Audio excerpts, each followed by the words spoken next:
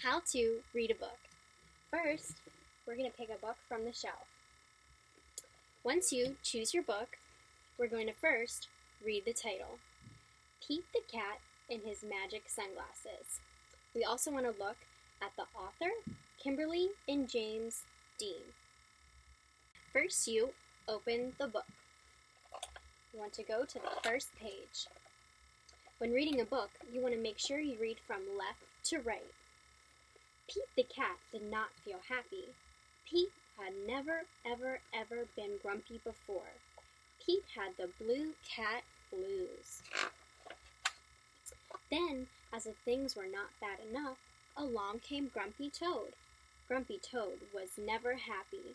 He always wore a frown.